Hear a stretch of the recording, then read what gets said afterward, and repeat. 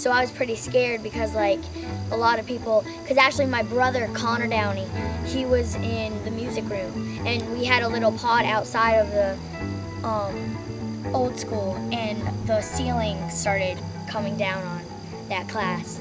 But they got out safe and sound. You should always like get down on the ground, cover your head or your neck, and get up, get under something stable, and you hold on to it. Tens of millions of people were startled by the sudden ground shaking from a rare magnitude 5.8 earthquake in Central Virginia in August of 2011. Just this school year, there were celebrations for the reopening of Thomas Jefferson Elementary School in Louisa County, right at the earthquake's epicenter.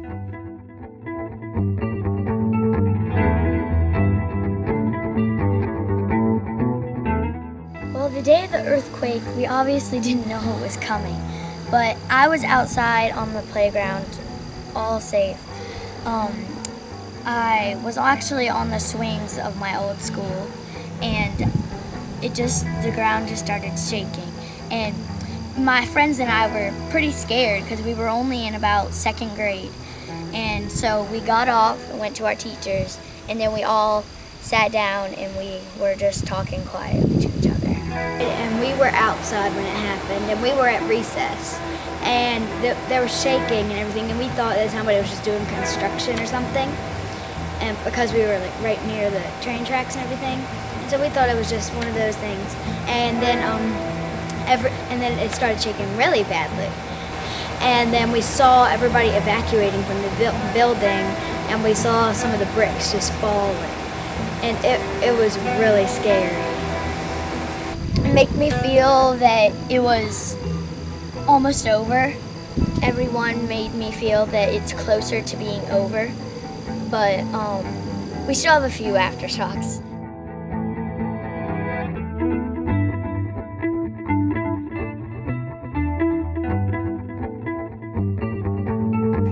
We at USGS are delighted at the reopening of the Thomas Jefferson Elementary School in Louisa County.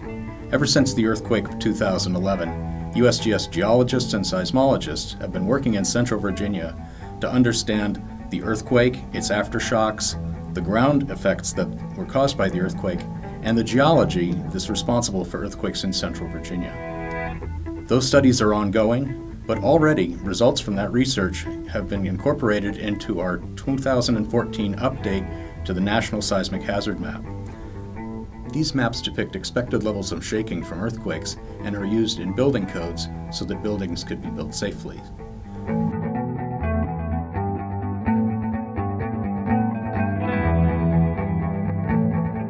The school has been built to current codes and standards. It's a beautiful structure.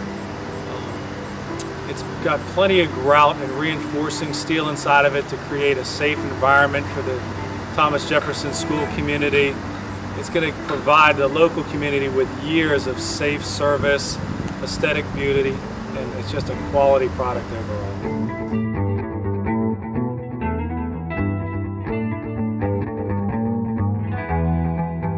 Well, if you're in a classroom when the announcements, I guess, come on and say there's an earthquake or an earthquake drill or something, you usually you get under your desk or a table and you grab onto the legs of it and you just like, I guess, duck your head, and so it's safe. Well, they should really practice, because if they didn't practice, then otherwise when a real earthquake happened, then they wouldn't know what to do. Hold your legs of your desk and you just sit there until you guys can evacuate. Drop, cover, and hold.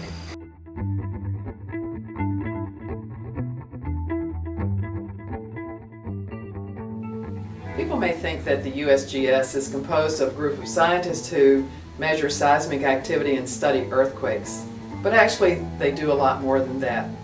I've learned that since our earthquake in Louisa 3 years ago.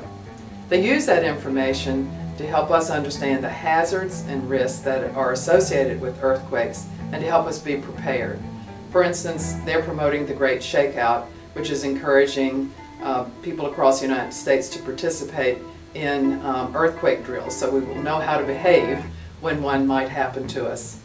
In addition, they provide information on how to prepare our homes and our buildings to withstand seismic activity, whether it's a new building or to prepare the places that we already live in. At USGS, we're dedicated to understanding earthquake hazards across the country and across the world.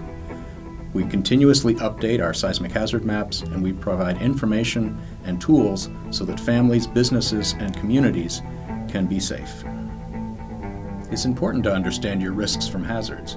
The government has deemed September National Preparedness Month and is putting an abundance of data on the web so that you can understand what to do before, during, and after hazardous events.